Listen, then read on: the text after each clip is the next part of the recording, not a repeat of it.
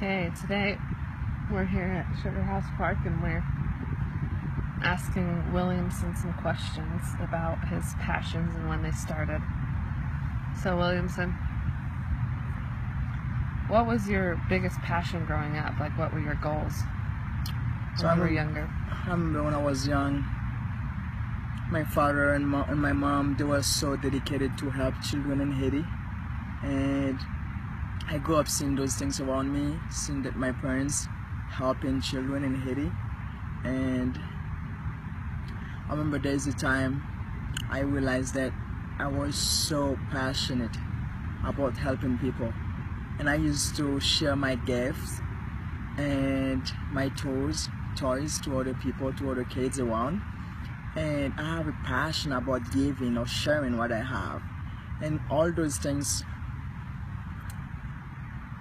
put me in a situation where I can feel I need to share when I have something. So yeah, it's all about seeing what your parents did in the past, who helps you or inspire you or bring you the desire to do what you need to do today. So that's great. What about Arise? When did you first decide that you wanted to start that, or when did that first come into your mind? That's a great question. Thank you. I remember on my mission, I've seen a lot of persons struggle with like living a good life, and I've seen that around me on my mission, and before my mission I've seen that, and after my mission I felt that I have something inside of me that I should give to Haiti. Not only give the Lord 2 years and also serving in my own country, but also I felt like there is something I need to do after my mission.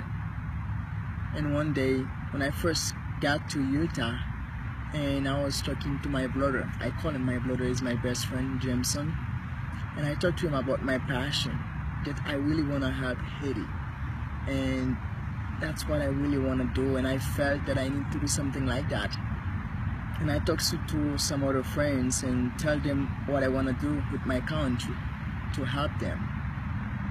And most of my friends told me that was a great idea and they are willing to help me. And I started working on the name. I feel like my country needs a lot of things. They need food, they need money, they need all those help, but there is something who can give them or who can bring them all those things together. And I realized the best way I can help my country is to inspire the new generation, to help them rise, like to help them rise above doubts. Because in my country they have a lot of doubts that they can't become successful, or they can't do that. If somebody doesn't do that for them, they can't do it for themselves. And I feel like exactly I know my country needs food, money, but they need something much better than those things. They need something who can stay and help them forever. And I realize the thing that they need is inspiration or determination, all those things. And I feel like I can be the one to help the new generation to become where Haiti needs to be in the future.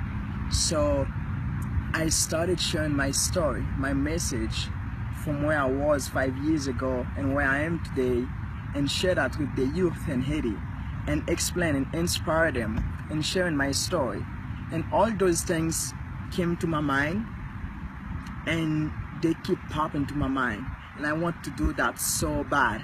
And that puts me where I am today, where I'm able to share my story to the Haitian youth, the new generation, and help them to believe in themselves and knowing that they don't have to wait for somebody to help them to do something. They can do it for themselves. Because most of the time when we help people, we hurt them if we don't really know what they want, or if we don't really focus on what's gonna happen in the future. So I want to help my country by inspiring the youth and help them to become strong so they can able to help Haiti in the future or be somebody. So yeah. I like that. And also because you came from the same neighborhood and circumstances they did. So if you can do it, They can do it. they can do it. Exactly. You can see that, because don't let anyone tell you that you can't do anything, or you can't do something, or you can't become somebody, or you can't become something. It's not you. I realize I grew up in a family where my parents, they have possibility to help me, but I've seen so many other people close who live by me in my neighborhood. They didn't have possibility at all. And for me, the only thing who can help me to help those persons is to focus to education, because I know the more I'm able to educate myself and learn, and the more I will be able to serve other people. Awesome. Anything else you want to say? I just want to say thanks to everybody, thanks to everyone for watching, and I am so excited to share more about my story, and thank you so much. To be continued.